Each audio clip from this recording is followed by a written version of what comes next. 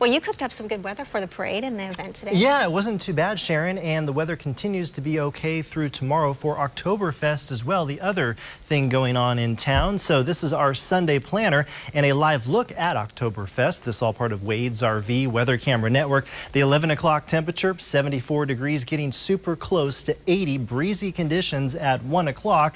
The 3 o'clock temperature at 82 and 84 later in the day at 5, and it wraps up tomorrow early in the evening at 6 o'clock.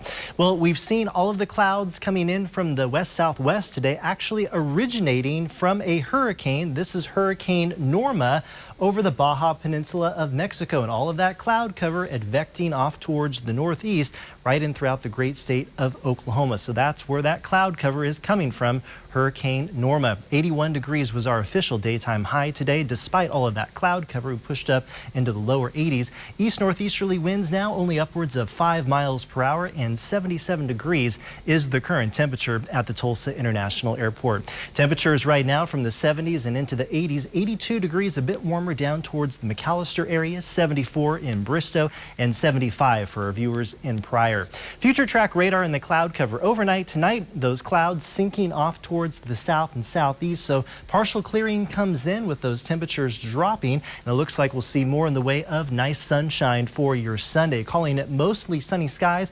Still a few high clouds moving through from time to time, but I think more in the way of pure sunshine to wrap up the weekend. It looks like a mixture of clouds and sunshine coming in for Monday. Then Tuesday, things start to change up with an increasing chance of showers and storms. And it looks like the rainy conditions lasting all the way through Thursday. So Tuesday through Thursday across green country in southeast Kansas, we are currently projecting anywhere between 1 and 4 inches of much needed rainfall.